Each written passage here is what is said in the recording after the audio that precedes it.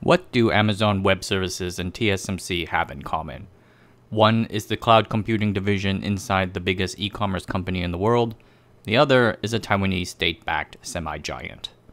While these companies might seem quite different, one thing that I noticed unifies them is that they provide a platform that enables other companies to succeed and exist.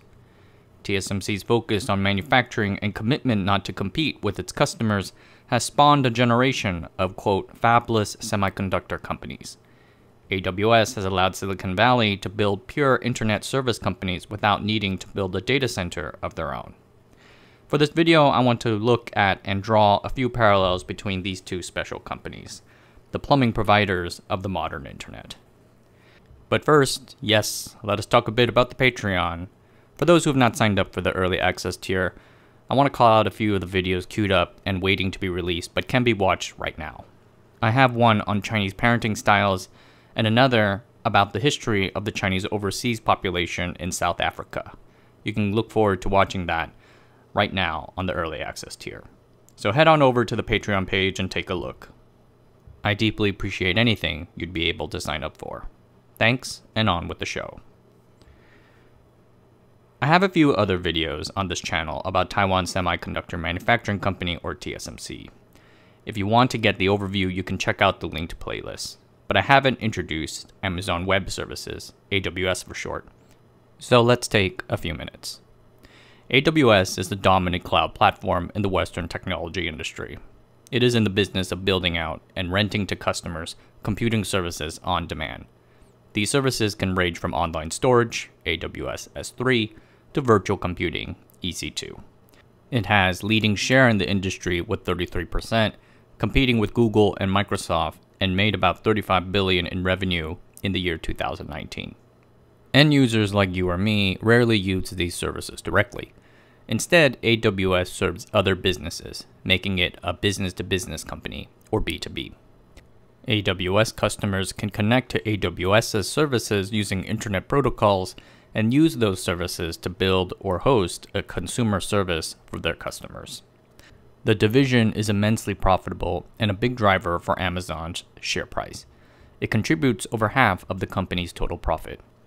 When Amazon broke out AWS's revenue and profit as an individual line item in 2015, it caused Amazon's market capitalization to rise $25 billion to $207 billion, or in essence, a $25 billion IPO.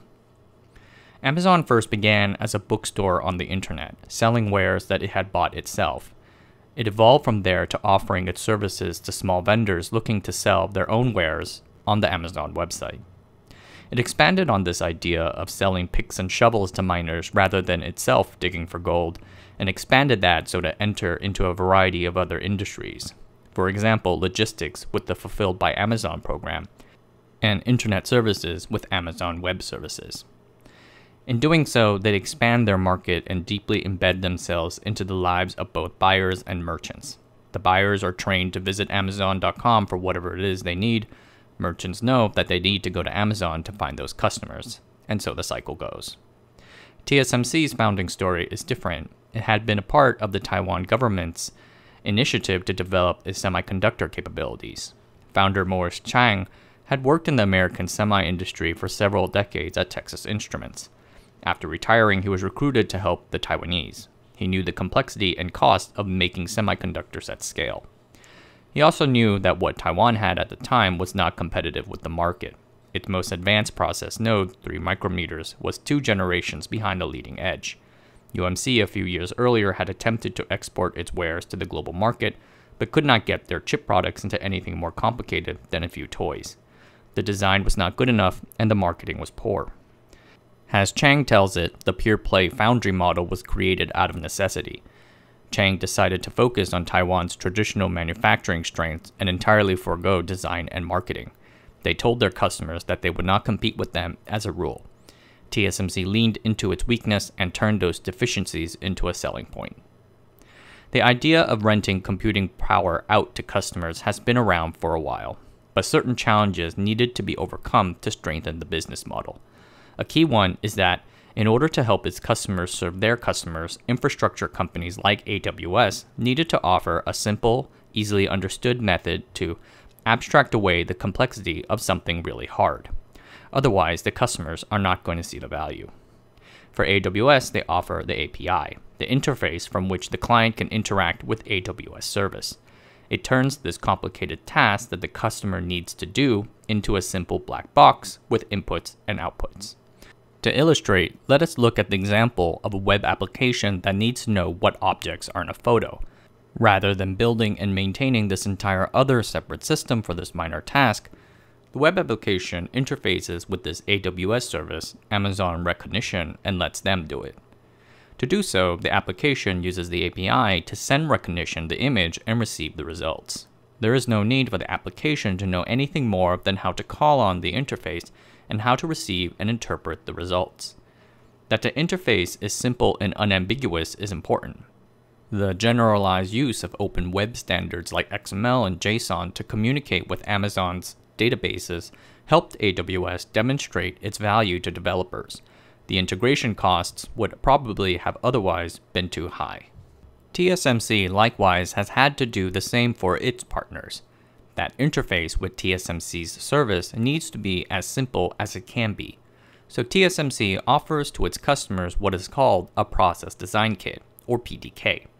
It is essentially an API for making semiconductors. The PDK is a set of design files with a library of blocks that can be customized per rules listed in the attached documentation. It lets a designer lay out a design and test it right in their computer using an emulator. TSMC's process specialty, CMOS, fits the building blocks model well. With CMOS, much can be standardized while still having a great deal of customization and variation.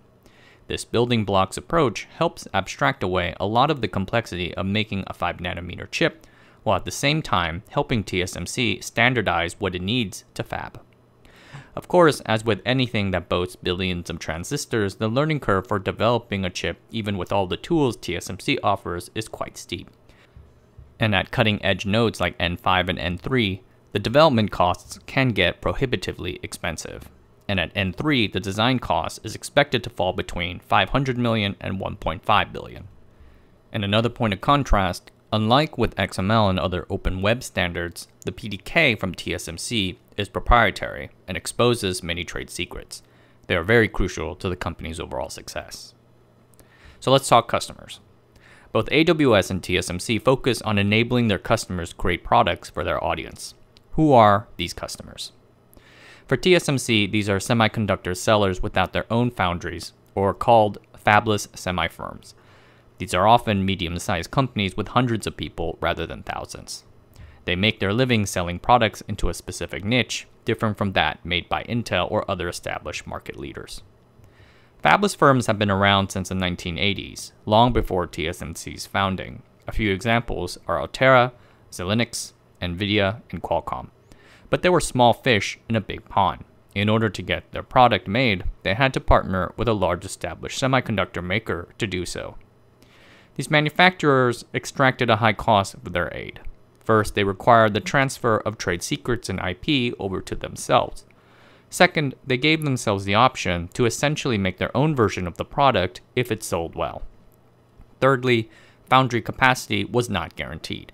Priority always went to the manufacturer, and the fabless maker could be booted whenever required.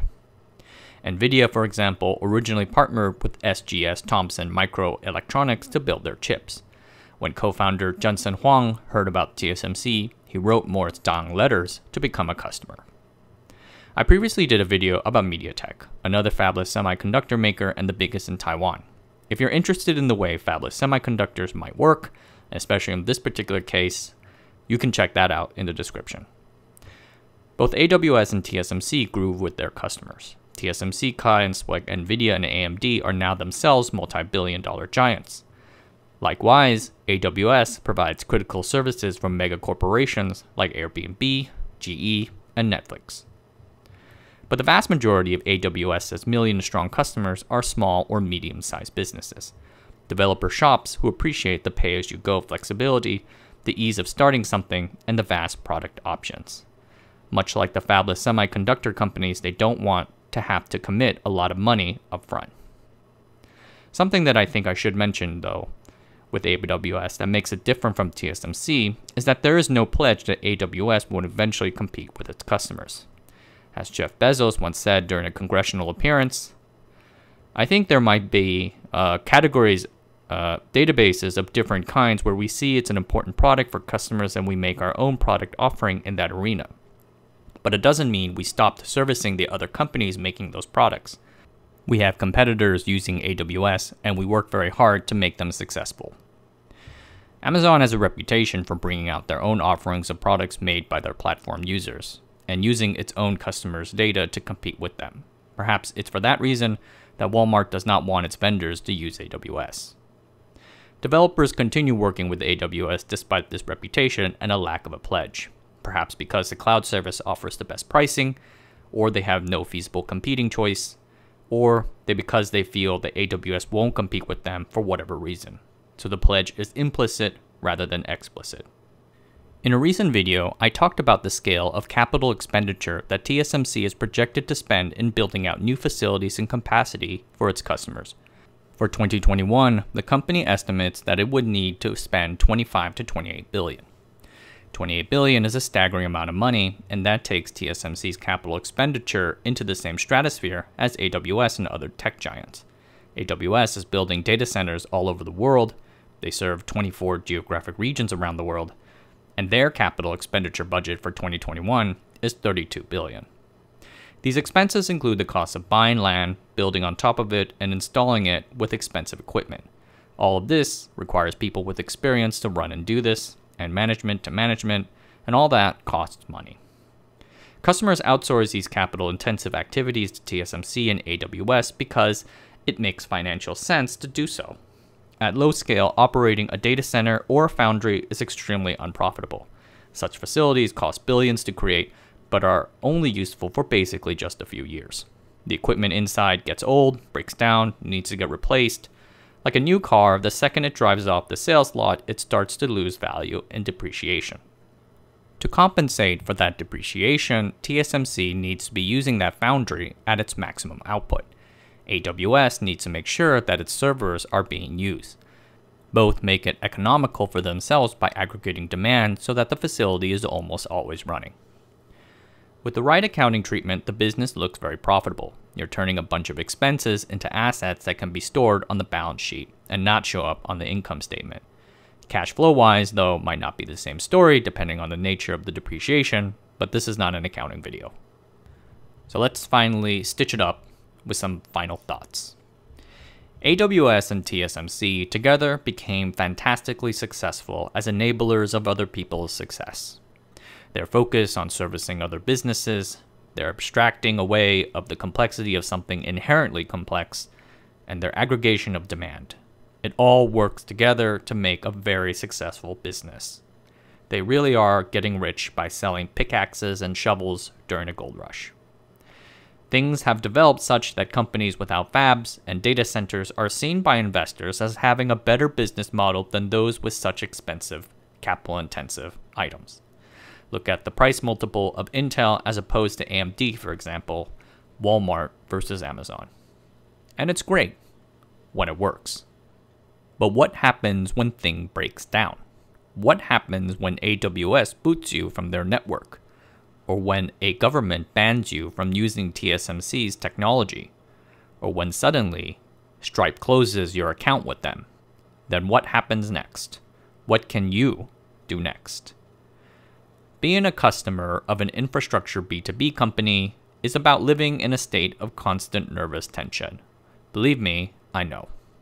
Knowing that your business depends on this other party for this very important service, and they're the best at it. You love it. 100%, you would not be where you are without it. But you also know, in the back of your mind, that one day you can wake up to a really bad email, and then it is all gone. Everything you worked for gets pulled out from under you, and you can't do anything about it. That would really suck. All right, everyone, take care of yourselves out there. Just a couple thoughts that I had about these two companies now that they've become one of the leaders in their new field, and how important the two seem to be to the entire internet world that we now live in. Take care of yourselves. crazy times out there.